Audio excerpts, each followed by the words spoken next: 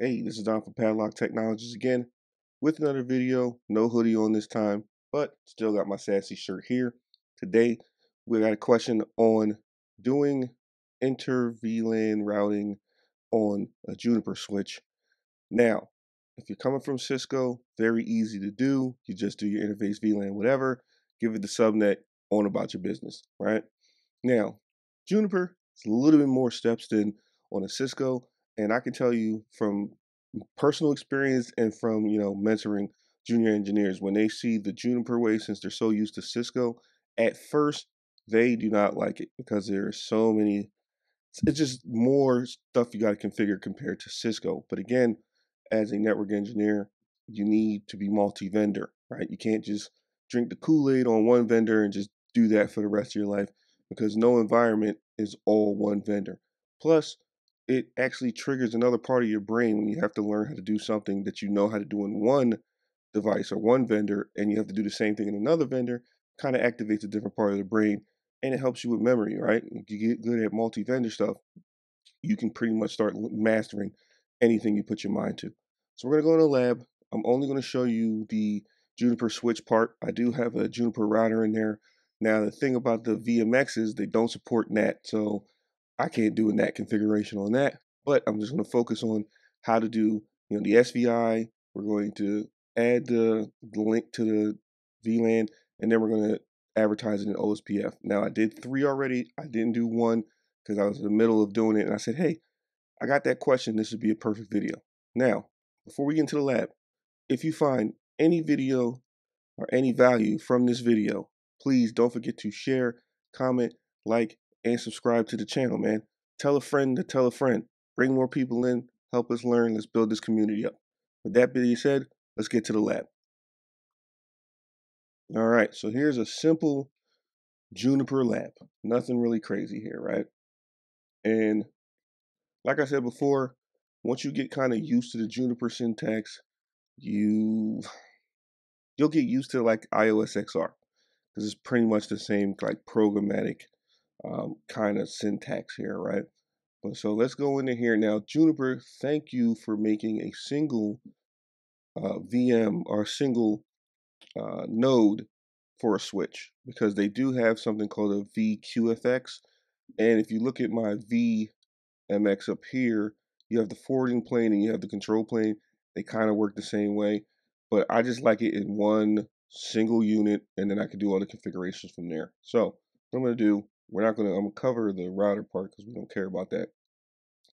We're just gonna focus on the switch part. So obviously we need to log in. I already did this already because I was previously doing this. So we're here already. So if I do show route, we'll just do OSPF, not actually show route. And I need to go to CLI, that's why. There we go. Where am I at? Oh, see, I put CLIE like a dummy.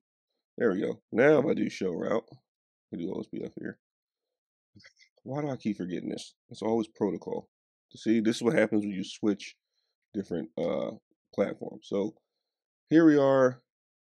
That's what I'm advertising, or that's what the router's advertising. It's advertising its loopback from the router down, right? So we're good with that. Now if I just do show route, I hate when I do that. And there's all the routes there. All right, you see some /24s in there. You see some 32s, which are the SVIs in Cisco LAN. But in Juniper LAN, I'm going to tell you that they're called IBRs, so Integrated Routing and Bridging. They're not called SVI. So here's all the routes. Now, if I do show VLANs, you will see that I have a matches up. I got sales, marketing, legal, and here's the interfaces that are in them. Now these sales, marketing, and legal, they can ping each other. I'm going to do a monitor interface so you can actually see live traffic go through there too. But let's configure the customer service one, right? And do I have customer service as VLAN? No, so this is perfect. Let's just go to configure. Now to configure a VLAN, and this is going to be 13, we do a command called set VLANs, and you give it a name. I'm just going to customer service, not server, customer service, VLAN ID 13. Done. Okay.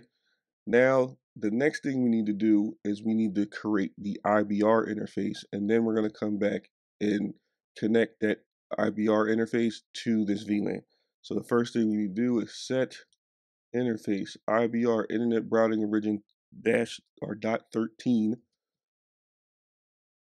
family inet address, and I think dot 13 is going to be 10.1.4.254/24. Done. Okay. Now we have to link that IBR address to the VLAN, and we do that by doing set VLAN customer service, right? L3 interface IBR dot 13. Done. Okay. Now, as you can see, compared to Cisco, it's a lot more stuff you got to do, right? In Cisco, you just do VLAN, whatever, interface, VLAN, whatever, subnet, done, right? And this, you got to do a little bit more work, right? So we created the VLAN, we created the IBR, which is the SVI technically. We attached that interface to, or that IBR interface to the customer service, and now we need to put the interface into that VLAN. Now, there is a way you can do that with the same VLAN command, but I'm going to show you the long way, right? Because usually you could do set VLAN customer service, right? And then go interface GE, I think that's 3. You could do that command and it will do it for you, right? But I'm going to do it the other way, which is a little longer of configuration. So you go to set interface GE dash 000 003, sorry, unit 0, family Ethernet switching, right? And then you go VLAN member customer. Where is it at? Oh, I got to commit it first. So let's commit this first because it will not show me. It didn't until I commit that customer service VLAN doesn't exist. All right, so now let's go back and actually set the VLAN. So set interface GE-003 unit 0 family Ethernet switching VLAN member customer service. And this is what I like about Juniper, man. And since it's so programmatic, like once you create the stuff, it kind of remembers where everything is, right? So it kind of usually if you start typing just a little bit of what you just configuration you just did, it will show you the configuration. Like, oh, you want customer service. So that's a good part. So now we commit check the lifesaver command right here. All right, so we're successful there.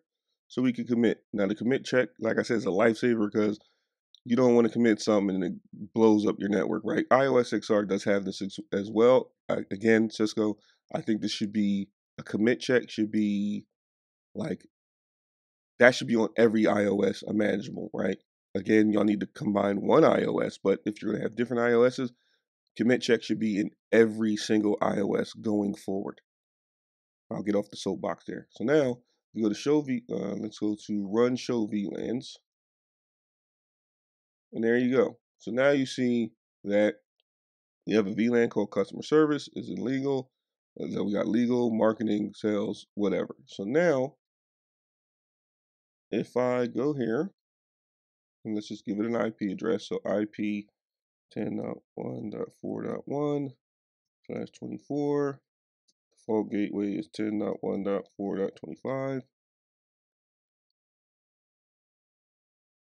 Now we're going to try to ping our gateway here. And we have that. And now we're going to try to ping sales, which is 10.1.1.1. And as you can see, we can ping 10.1.1.1. So that's your Inter-VLAN routing on Juniper.